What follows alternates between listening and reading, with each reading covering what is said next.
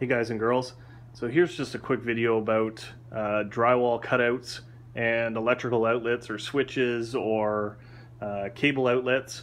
So what I like to do is, if you have the switches and the receptacles already wired in before you're doing the drywall, which sometimes happens, you want to have power in the room, you know, it gets partially finished and then you're going back and you're finishing it after, you might have switches and receptacles to deal with.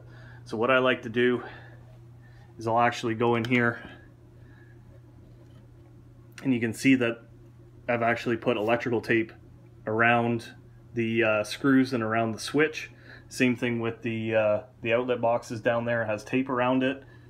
You slide it back in here and you go ahead and you make your measurements on the actual sheet.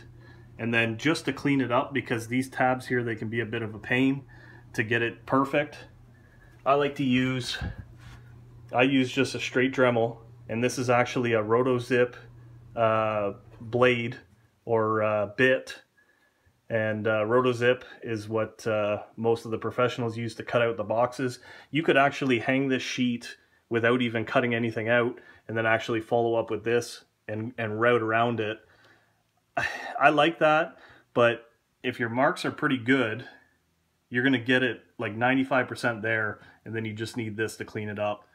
I use a nice little drywall saw just to make those cuts easy.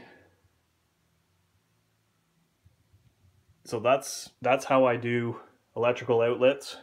And then in the future, if anything happens with this box, it gets too close to the side of the with the switch, if it gets too close to the side of the box, it won't rub the screws on there, short out. It's a little bit of extra protection. So I hope this was helpful for you guys. If you liked it, give me a thumbs up. If you didn't like it, thumbs down. Think about subscribing. I'm putting up new material frequently. Until the next time, guys.